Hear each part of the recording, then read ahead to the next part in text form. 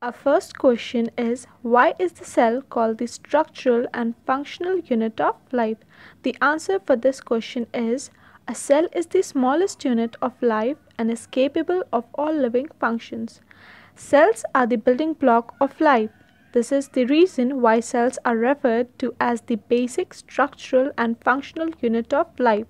Now, to make it more brief and descriptive, you can also include that it was discovered by Robert Hooke in 1665. You can also mention the function and the shape and sizes of the cell. The second question is, why are lysosomes known as suicide bags? The answer is, lysosomes are known as suicidal bag because when cell gets damaged during the disturbance in cellular metabolism, lysosomes may burst and the digestive enzyme thus related digested their own cell. The third question is, make a comparison and write down ways in which plant cells are different from animal cells. Plant cells. They are large in size, cell wall is present, lysosomes are absent or very few in number. Plastids are present, subunits of Golgi bodies known as dicytosomes are present, vacuoles are larger in size. Animal cells. They are smaller in size, cell wall is absent, lysosomes are larger in number, plastids are absent, prominent Golgi bodies are present, vacuoles are smaller in size. Now it's better if you draw the diagrams of both the plant cell and animal cell, since it's going to help in increasing your marks. The fourth question is, why is the plasma membrane called a selectively permeable membrane? The answer is, the cell membrane of the plasma membrane is known as a selectively permeable membrane because it regulates the movement of substances in and out of the cell.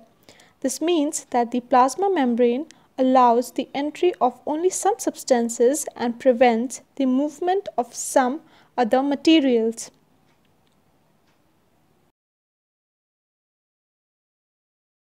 Now our fifth question is on experimental based. The question is, put dried raisin in plain water and leave them for some time. Then place them in a concentrated solution of sugar or salt. What do you observe in both cases? Now, the answer in the first case is, raisins gain water and swells when placed in pure water. Case 2. When placed in concentrated solution, raisin lose water and hence it shrinks. Sixth question is, define osmosis. The answer is, osmosis is a special type of diffusion, that is, passage of water across a selectively permeable membrane from a region of high water concentration to the region of low water concentration. Osmosis is also a passive transport, that is, no external energy is required for the passage.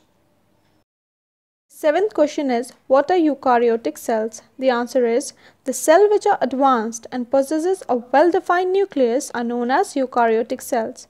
Membrane-bound organelles like chloroplast, mitochondria, Golgi bodies, etc. are present. These cells are further divided into plant and animal cells. Our eighth question is, what are prokaryotic cells? The answer is, the cells which do not possess a well-defined nucleus are called prokaryotic cells. These are primitive without having membrane-bound organelles. Example, bacteria, blue-green algae.